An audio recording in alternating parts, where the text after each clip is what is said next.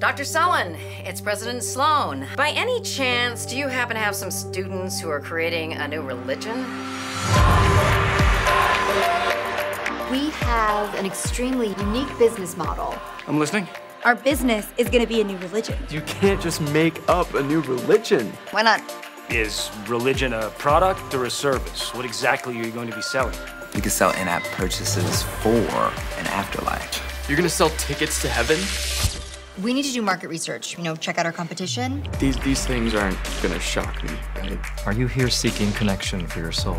I'm just doing research for a business school project. Between you and me, guilt is so 12th century. So, the flying spaghetti monster created the Earth 5,000 years ago. It's no crazier than any other religion, you know? Several religious leaders feel that your project creates a mockery of their religious beliefs and institutions. 110,000 people have downloaded the app. This just got really real. I know this is all a joke to you, but God is watching. Which one? There are like 3,000 of them. Can you please explain why some religions are considered more valid than others?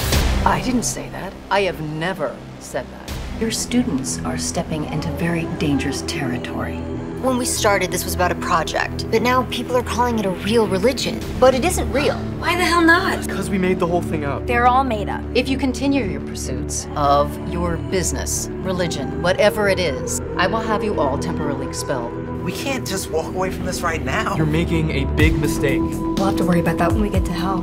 I'm not sure I want to screw up my entire future and our business degree over this. Yeah, me neither. I thought we'd all be thrilled to be on the verge of a multi-million-dollar startup. I'm done.